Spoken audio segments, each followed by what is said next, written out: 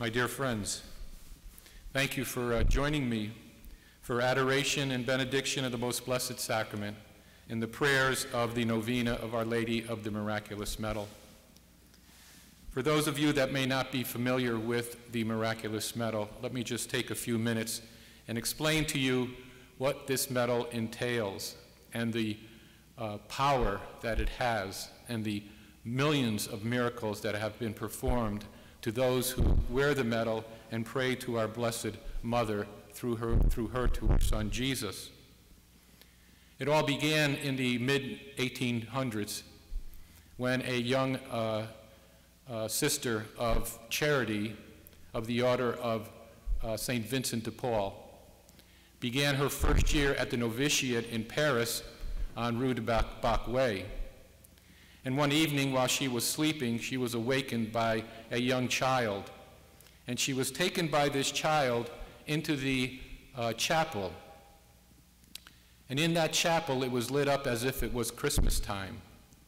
And she was very much concerned that the other sisters at the novitiate would be awakened by the bright lights of the candles. But the angel told her that this wouldn't happen and that she should just remain quiet there in the chapel. And soon after that, she heard a rustling, and there she saw a beautiful woman sitting in a chair at the right side of the chapel. And she knew immediately that this was our Blessed Mother. And it was here that Mary introduced herself to Catherine Labouré. And Catherine stood there and talked with our Blessed Mother with what seemed like hours. And they talked about things such as her growing up, taking care of the family after her mother passed away early. And also talking about the state of the world, especially that in Paris, which was on the brink of the French Revolution. And she also talked about the need for prayer. And that was pretty much the first apparition. But she reminded St. Catherine that she would see her again, and at that time she would have a very important message for her. And it wasn't long thereafter that while Catherine was in meditation there in the chapel, the Blessed Mother appeared to her a second time.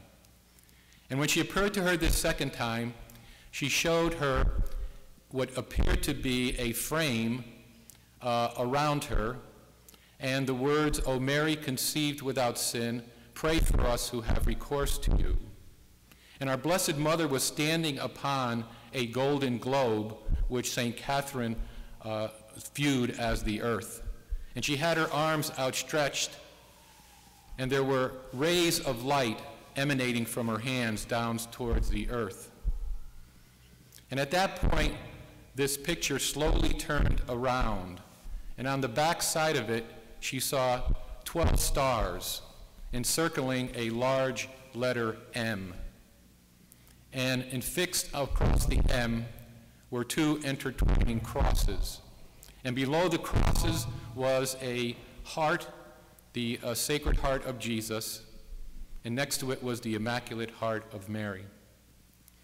And our Blessed Mother asked St. Catherine to take this image to her confessor and have her confessor see to it that this image was stored into a medallion, and that this medallion was passed out throughout the world. And anyone who wore this medallion, this miraculous medal, would receive graces from her Son through her. And so I think that in these times that we are right now, especially those who are suffering so terribly from this pandemic, the sick, the dying, the unemployed, those who are shut in their homes, those who have great anxiety and fear. We all have special needs to request, and those needs can be no better requested than through our Blessed Mother to her Son Jesus. And that is why we meet every Monday evening here at 7 o'clock and pray these prayers to our Blessed Mother. And then in the quiet of these prayers, we have adoration and benediction of the Most Blessed Sacrament, offering up our prayers through our Blessed Mother to her Son, Jesus. So I pray that in these very difficult times that we are going through right now, that we all have a great devotion to our Blessed Mother, and to continue to ask her to pray for us to her Son, for an end, for a vaccine, for work for those who are out of work, for school for the children that are away from schools, for protection of our doctors and nurses that are caring for these sick people. And also for the caregivers, those who every day take care of those who are sick. They are all in need of our prayers, and there is no one better to pray to at this time than our Blessed Mother. Amen.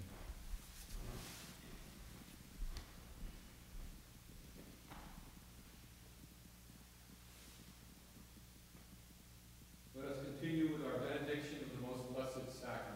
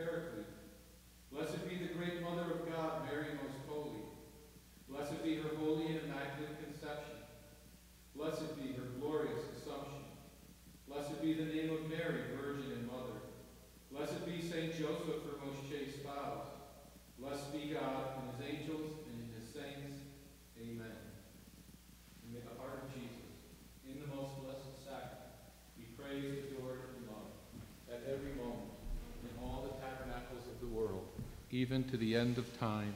Amen.